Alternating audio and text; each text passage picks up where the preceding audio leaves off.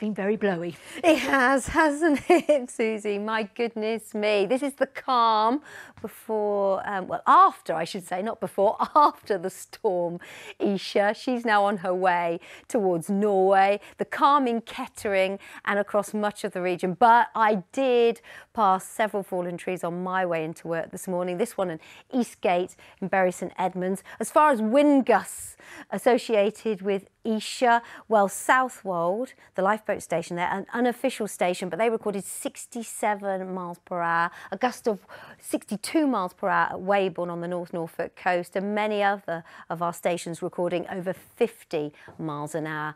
Now, the winds have eased down, but it's still quite blustery out there. We've got a few showers drifting through this afternoon, but for most of us, it will be dry with gusts of around 35 to 40 miles an hour, but at times we could see something closer to 45 miles an hour. And then through this evening, we'll see some further showers moving through, but a lot of tonight will be dry and there's likely to be a lot of clear sky too.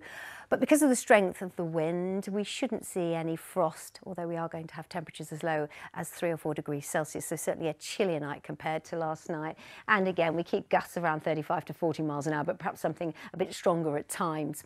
And then tomorrow, another low pressure system, another named storm. This one is Jocelyn, bringing a warm front and then a cold front. So the warm front initially brings a lot of cloud and some outbreaks of rain. Then we're going to have a drier slot with some drizzle and showers before the cold front moves through later on. Now, initially, winds gusting around 35 to 40 miles an hour, but as the cold front moves through, bringing some more rain tomorrow evening, we'll see the winds picking back up again. So gusts around 45 to 50 miles an hour tomorrow evening and into Wednesday. And a Met Office yellow warning has been issued for Storm Jocelyn, but at the moment only for Cambridgeshire, Northamptonshire and Buckinghamshire. But we could get some stronger gusts